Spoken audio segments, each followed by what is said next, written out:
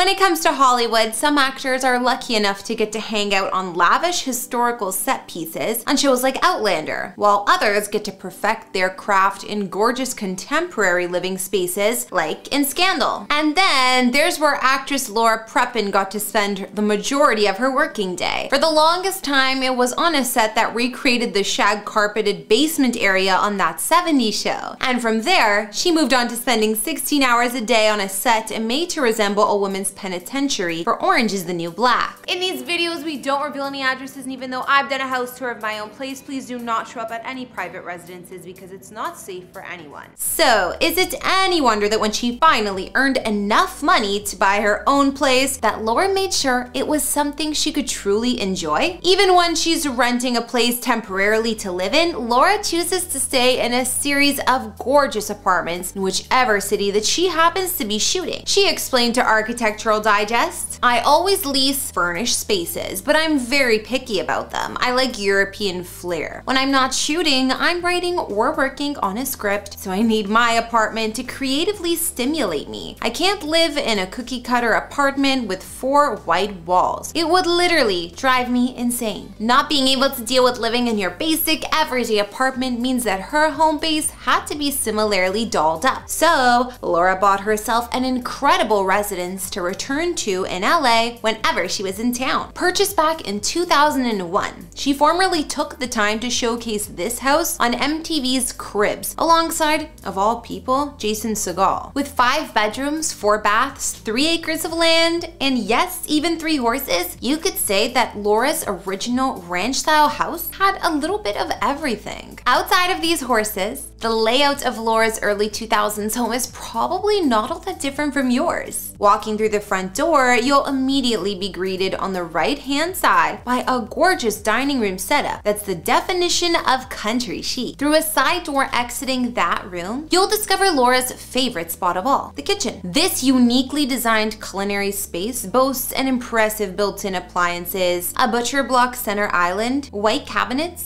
and a stone oven. But it's the little details in the form of murals Laura inserted all around the room that bring the space to life. It's a stylish idea that she carried over to her kitchen table as well to ensure that no single chair was designed the exact same. Down the hall and to the right of the kitchen, you would find Laura's chill room, where she once went to hang out and watch TV. This space boasted custom-made sofas, a glass coffee table reconstructed out of an old Indian window, a large TV, and a roaring fireplace. But as nice as that room looks, it doesn't hold a candle to Laura's stylish living room, anchored by a gorgeous fireplace and accented with leather seats, another Indian glass table, and a grand piano. Heading upstairs, one of the first rooms you'll enter is Laura's guest room. The one spot in the house, she says she got to unleash her inner girly girl by making this room as precious as possible, with a quilt-covered bed, green walls, and flowers etched onto every surface. When it comes to her own master bedroom, this space is a whole lot more contemporary. Boasting its very own sitting area and a custom-made king-size bed frame, this space could be perfect. You know, if Laura ever got around to buying herself the proper size mattress, that is. Okay, so Laura's bedroom might have had a kink in it, but out back, her pool sure didn't. Boasting a stone deck and a built-in spa, it's the perfect place to hang out and unwind on those warm Los Angeles nights. As much as Laura might have dreamt of owning a house just like this for about as long as she can remember, she didn't end up living here for all that long. In 2008, after about 5 years, she moved on to another part of Los Angeles. In May 2008, Laura paid $2.3 million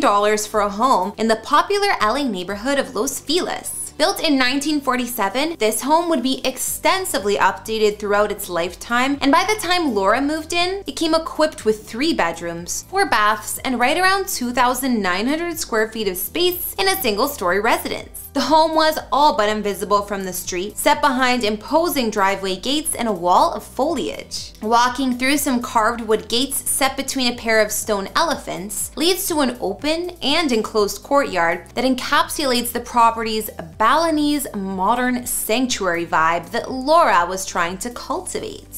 In fact, during a conversation about her home with Architectural Digest, she once described it as comfortable, beautiful, and vacation-like, with a backyard that's as big as the house. space. If you need further proof, look no further than the home's great room, which is made up of the property's living and dining spaces and boasts a massive carved stone fireplace, stone-tiled floors, a gorgeous stretch of windows, as well as classic French doors. And yes, for those of you with eagle eyes, that is the exact same coffee table from Laura's former home in the middle of the room, with that old Moroccan door glass inlay being the first big furniture Laura ever bought. She's brought it with her every time that she's changed residences. One room over from there is the chef's kitchen, a spacious and serene setup with walnut cabinets, a custom tiled center island, and built-in stainless steel appliances everywhere you look. And because Laura is something of a health nut, she tends to cook her own food a whole lot. Apparently, about 90% of the time, she's always eating at home on a stool in her kitchen just off the center island with her right leg kicked up on the counter. Very specific. So, whenever her friends come by to hang out, they always leave that spot open because they know that's where she'll be. Not far from there is a separate den where Laura could retreat to curl up and unwind with a good book. And then there's the primary suite, which is comprised of a large bedroom with crystal chandeliers hanging from the walls and its own private patio, while also including a custom fitted walk-in closet as well as a spa-style bathroom with both a jetted tub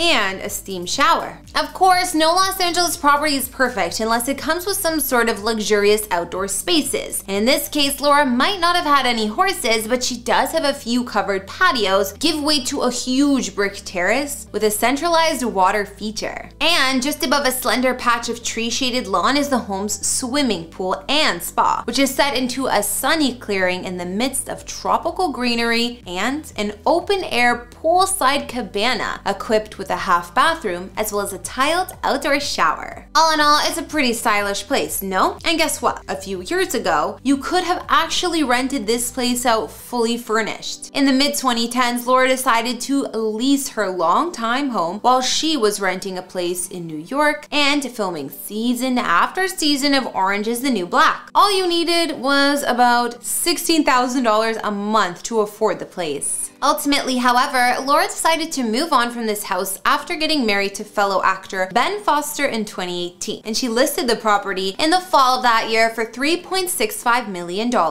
It would take a few months, but in March 2019, she found a buyer willing to shell out just under $3.2 million. Since then, reports suggest that Laura and Ben had found a new home in her husband's home state of Massachusetts, though they've actually done a very good job of keeping their new property off of the internet. Probably because these two want to raise their kids in the comfort of as much privacy as possible. I will say this though, if you ever head on over to Laura's YouTube channel, you'll get non-stop access to her home kitchen painted in calming shades of white and forest green, where she's constantly churning out one recipe after another to keep you guys eating as healthy as possible. All right, everyone, that is gonna bring this house tour to a close. Thanks so much for watching today's video, and before we head off, consider answering the following question. If you had enough space in your family home to include a spot for one farm animal, which kind would it be? Let me know if you're as horse crazy as Laura Prepon is in the comments down below. For me, it's very hard to choose. I mean, I love alpacas and those mini horses too. Maybe I would get both. Also, don't forget to like, subscribe, and turn on those notifications to make sure you never miss an episode. My name's Kara the Vampire Slayer. Follow me on Instagram to chat, and I'll see you all in another house tour.